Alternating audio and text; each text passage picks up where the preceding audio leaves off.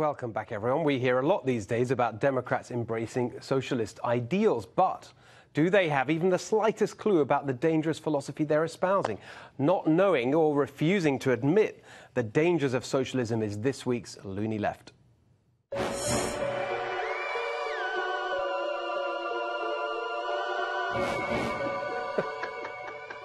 Here is Papa Socialist himself, Bernie Sanders, way back in 1988, talking about the wonders of the USSR, remember, the Union of Soviet Socialist Republics.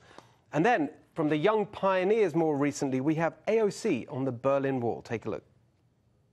I think it's also fair to point out that when we were in Moscow, for example, I think most of the people here also were extremely impressed by their public transportation system.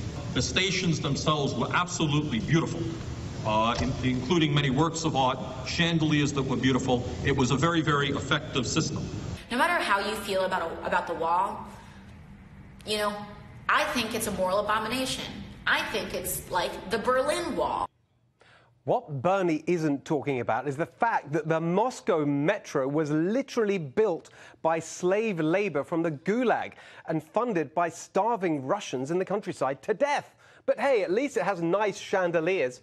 And what AOC doesn't seem to understand is that the Berlin Wall was built by socialists to keep their own people in because socialism is so bad, whereas a US border wall is built to keep illegal immigrants out because capitalism is so good they want to come here. So, who wants to start these people? You got to love Bernie Sanders. It's 1988 when he's talking about how great the Soviet Union is. 1 year later, the Soviet Union crumbles. I mean, this is how good Bernie Sanders' judgment is. And I mean, I love these old videos because you look back on these things and you think these people have no perspective. I mean, Bernie Sanders is basically the Walter Duranty of his generation, who was a New York Times reporter who did what? He covered up all of Stalin's starvation of 30 million people. And he won a Pulitzer Prize for it, by the way. So I used to think that these comparisons with socialism and, Venezuela and so on and the old USSR, I thought it was a bit extreme. They're really talking about social democracy in Europe, the Danish policy or whatever.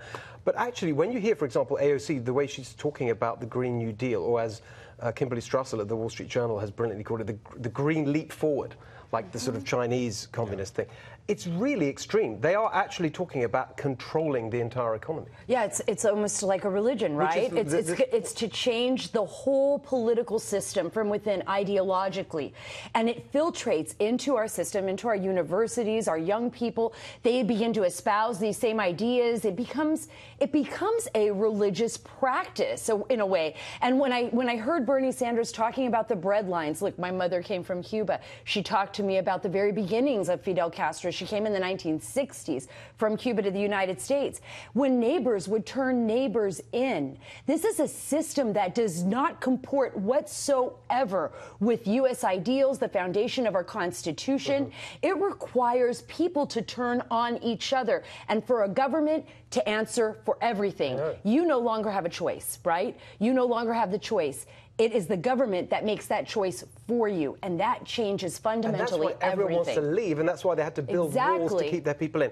Tesla, do you think Bernie would be embarrassed by videos showing him praising the Soviet Union? Yeah, no, he's been pretty consistent, during his entire career. I think what's the difference between then at 2016 and now is no one really vetted these things because they didn't take Bernie Sanders serious. I tell people all the time, I'm not a socialist. I make that clear every time. I was with him because I thought it was ridiculous that only one person was willing to challenge Hillary Clinton. Now that he is clearly the front runner, clearly, whether they want to admit it or not, we'll get a chance to really get into, what he said in the past and what he's praised and how that will really affect Americans. And I think people are going to be shocked to see some of his views, and will that really carry over to the moderate folks in the center when it's time to vote for a general election. Yeah, that's right. And actually, you're describing my attitude. I like the fact that he was this disruptor, challenging the corruption on the Clinton side, challenging all that, but didn't get the scrutiny. And well, now he is.